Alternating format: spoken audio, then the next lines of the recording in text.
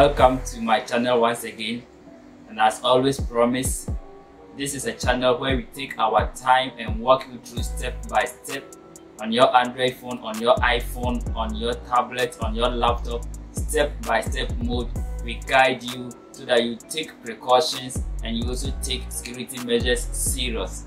In this short video that I am going to take you through in a minute or two, I am going to show you how to enable or how to block or unblock private numbers or unknown numbers. Without wasting much more time, I will quickly go over to the phone and I will show you how to enable, block and unblock private or unknown numbers.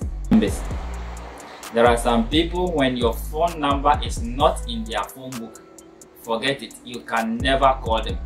And so I am going to show you how you will be able to turn on, block unknown or private number. Quickly, you will pick your phone, and when you pick your mobile phone, you go to the dialer where you have been typing your phone numbers and other things in the dialer.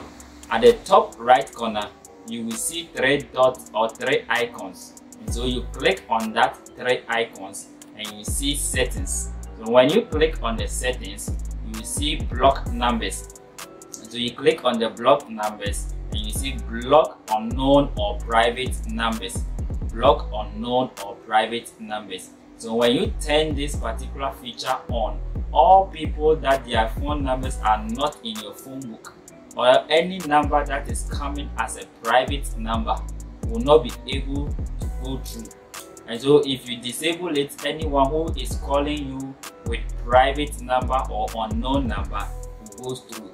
But if you disable this particular feature, it means that, if you enable this particular feature, it means that no one will be able to call you when they are using unknown number or private number.